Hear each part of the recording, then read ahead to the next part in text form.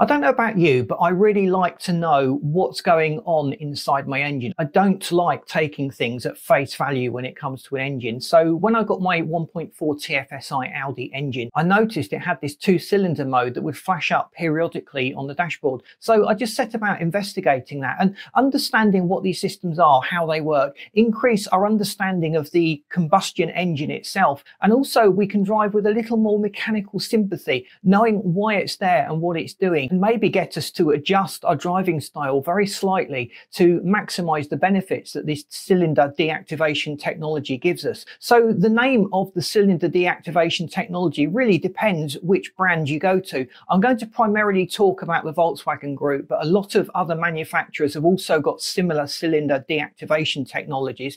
And just to confuse everyone, the Volkswagen Group, they call it ACT, active cylinder technology, on the Volkswagen cars. If you've got an Audi model, it'll be referred to as cylinder on demand. So even within the umbrella organization of a car manufacturer, they give these technologies different names. So let's just look at cylinder deactivation, what it is, how it works, and what it's actually there in our car engines for.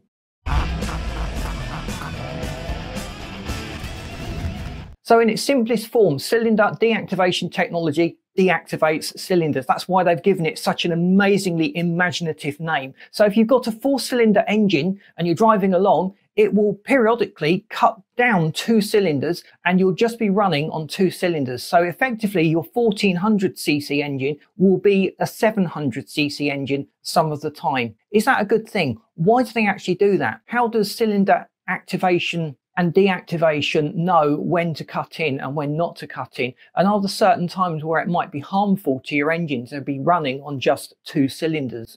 So let's think about the problem we've got with the combustion engine. So the airflow into the engine is controlled with a butterfly valve. So if that valve is partially open, it's creating a lot of extra turbulence on the air that's flowing into the engine. So that's just really the nature of the combustion engine and the way it works. You control the airflow going into the engine, and it's done by means of this butterfly valve, which is rather crude, but it's very simple and it's worked for many, many years. So this is why manufacturers use it. But the turbulence created decreases the efficiency of the engine. So by using just 2 cylinders, it makes the engine more efficient, more economical. So just for argument's sake, and I'm plucking figures out of the sky here, let's just say your 1400cc engine produces 140 horsepower. So if you're running at half power, the 4 cylinders are pushing out 70 horsepower.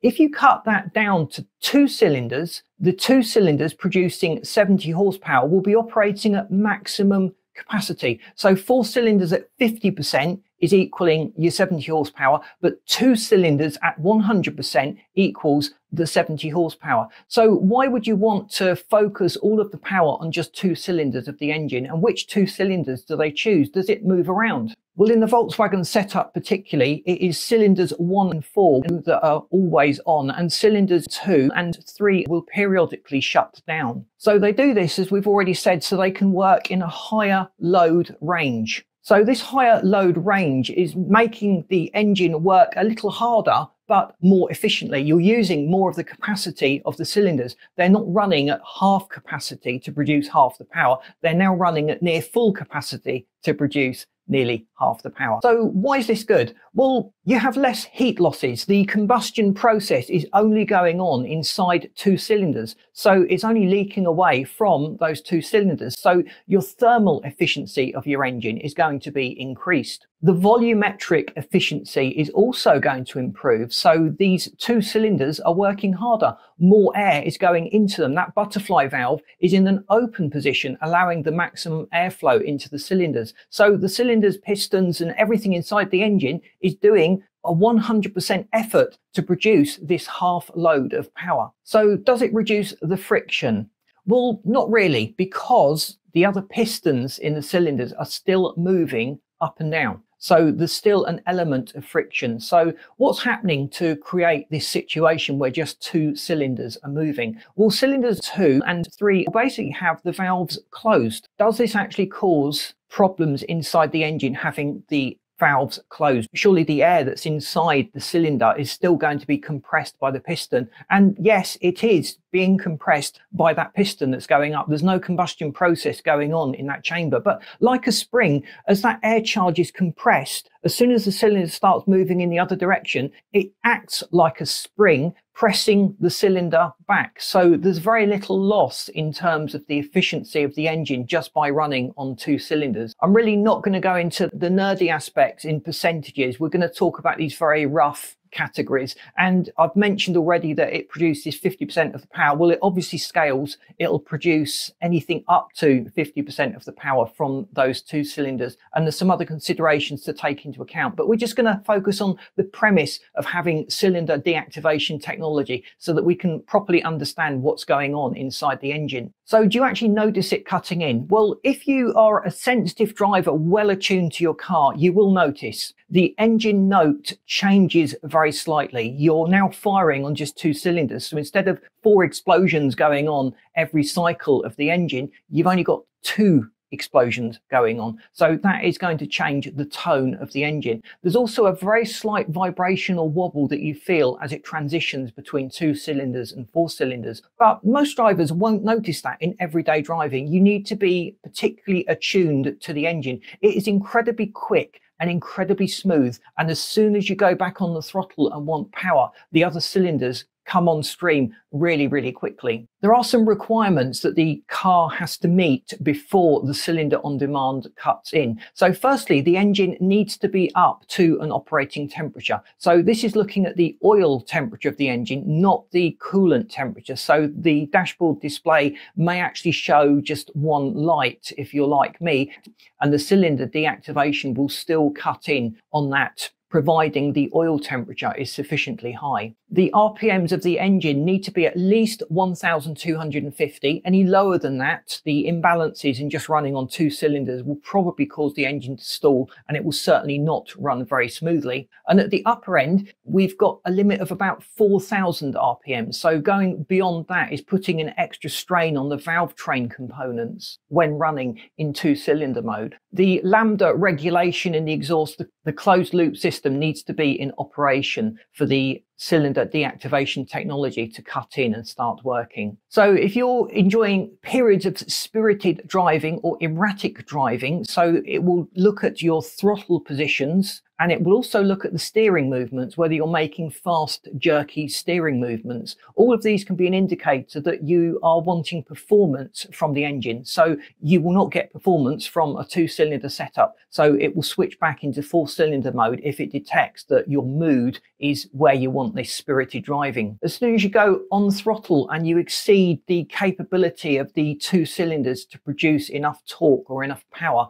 the 4 cylinders will cut in to provide that extra power. I understand that the maximum rotational torque created in 2-cylinder mode is about 85 Newton meters. And if you exceed that, you're going to switch to the 4-cylinder mode. And also, interestingly, if you're on downhill, the vehicle tilt sensors and the various wheel sensors will actually tell the ECU that you're going downhill. Now, on a hill, you want some engine braking, and you're not going to get very effective engine braking if you're just running on 2 cylinders. So the cylinder deactivation will stop working when you're traveling downhill. So how does it work? Well, the camshaft has lobes which open and close the valves. In the cars equipped with this cylinder deactivation technology, there is an additional blank without the lobe on the cam. So when the cylinder deactivation is required, it will switch along and move the cam lobe out of the way, moving this blank profile in. And the upshot of that will be that the valve stays closed on the intake and the exhaust. This happens very quickly, very seamlessly on just one revolution of the crank. So cylinders 2 and 3 have mobile cam carriers and cam actuators, which enables this cam lobe to be locked in place or not as required. To smooth things out, the ignition timing is also adjusted. So you're looking generally at an advanced ignition timing in 2-cylinder mode. So just thinking about the 4-cylinder engine, you've got 4 ignitions per crankshaft rotation. You've now got just 2 ignitions per crankshaft rotation. So the aim is to provide the same amount of power on just 2 cylinders. So the air supply is increased, the ignition timing is also advanced. And this happens so quickly you don't notice it. The car will produce sufficient power to keep your momentum, to maintain the torque level that you'd required at that point. So won't running on 2 cylinders cause lots of imbalances and vibrations within the engine? Well, it will. If you've ever driven a 3-cylinder engine, you'll know just how unbalanced they can be, and a 2-cylinder engine is even less balanced. But the Volkswagen Group in particular, as we're discussing their engines, have fitted a very clever dual mass flywheel that is optimized to minimize these forces that are generated by a 2-cylinder operation. So the dual mass flywheel effectively has 2 plates to absorb the extra vibrations and smooth things out. I've had some interesting feedback where people have switched to a solid mass flywheel that was lighter, and they said that's had no detrimental effect on the vibrations. So I've not tried that myself. I can't personally vouch for that. My advice had traditionally always been to avoid going to a single mass flywheel on these engines, but according to a few people I've spoken to, it's not a major issue. The engines are still quite refined and quite smooth. So the exhaust pulses are quite vital for the engine scavenging effect. As the cylinder empties, it requires a vacuum after the exhaust pulse to just fully empty that cylinder. So what happens now in the 2-cylinder setup is the pulses are spread out much further. There's a bigger gap between those pulses. So to mitigate the problem and to improve the scavenging effect, the exhaust system has been redesigned. So the midsection has been optimized to maintain velocity and flow. The bore size overall is slightly narrower than you might expect, again to increase the velocity and maintain a decent flow from the exhaust. So that allows the turbo to maintain its fast spool up characteristics. Now, it's a very clever system. It actually requires, when I was researching this, I found about 8 different types of sensor that are feeding information in to make this happen. So if there's a problem with any one of those sensors, if it's not working or if it's giving bad signals to the ECU, the whole cylinder deactivation system is going to stop working. So if you notice that the cylinder deactivation is not working, it's not due to the reasons that we mentioned at the start of this video. There may well be an issue with one of the sensors in your engine. So I just hope this has been informative to you. Please boot that like button. If you want to know more about your car and how these engines work, please subscribe to the channel. We would love you to stay tuned, and I've lined this video up for you that should help you to get the best performance and enjoyment from your engine. Thanks for watching. See you in this next video.